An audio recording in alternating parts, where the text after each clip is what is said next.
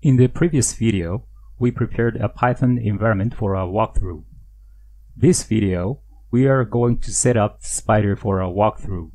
Spyder is a very popular open source integrated development environment for Python, and it is included in the environment we prepared previously.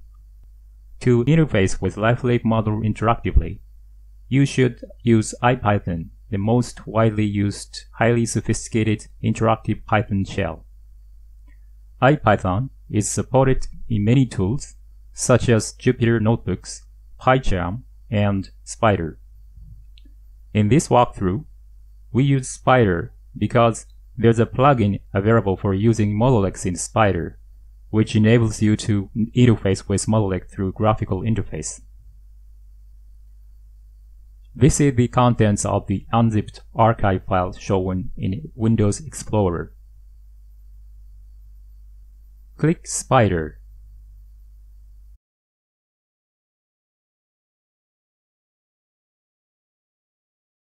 Spyder is composed of many widgets. Your Spyder on your local PC may not look like this one. If so, reset the layout to Spyder as default by clicking View from the menu bar and from Windows Layout, selecting Reset to Spyder Default. This will maximize the Spyder window, so resize the window as you like. Now, let's check if the Spyder plugin for modelx is installed. If you prepared the environment from archive file from lifelib's website, then you should have it installed already. Click Tools in menu bar, highlight Panes, and see if there are these three items in the menu at the bottom. These are the widgets added by the plugin for modelx. Check the three items to activate them if they haven't been checked yet. Now, you should have the plugin widget showing somewhere in the main Spyder window. Next, we're going to change the layout of Spyder widgets so that they can be more convenient for our use of Spyder. To be able to move widgets around, you need to unlock widgets if they haven't been unlocked yet. Go to the View menu and check if this item says Lock Panes and Toolbars or Unlock Panes and Toolbars. If it says Lock, then you already have them unlocked. If it says Unlock, then click Item to unlock widgets. Now you should be able to see this little icon on top of each widget. And if you hover your mouse over the icon, the cursor changes its shape to indicate that you can move the widgets around by drag and drop. Now, let's start customizing the positions of widgets. MX Explorer is the main widget for modelx, so leave it in the upper right corner of the main window. MX Data View is used for showing the values of modelx objects. Let's place it in the bottom left corner.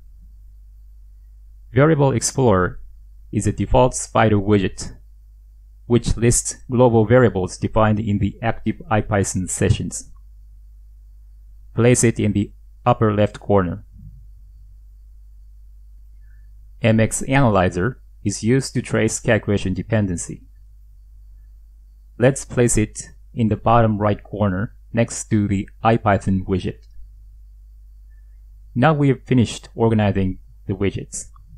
Note that this is just one example of recommended layouts for the use of modelx, but you can change and customize your layouts in your favorite way as you get used to using modelx in Spyder.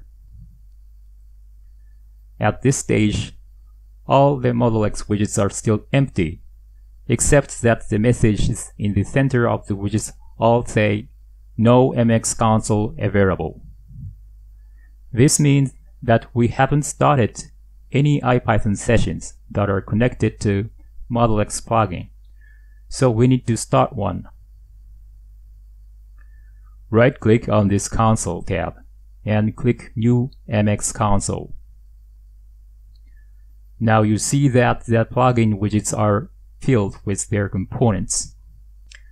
This indicates that an MX console is started and connected to the modelx plugin. So when we read lifelib models into this IPython session in this MX console, you can see modelx objects in the widgets and interface with them through the widgets. Other than that, the MX console works the same as the default IPython consoles that comes with Spyder by default. You can start as many MX consoles as you want, and they all run separate IPython sessions simultaneously in their own processes.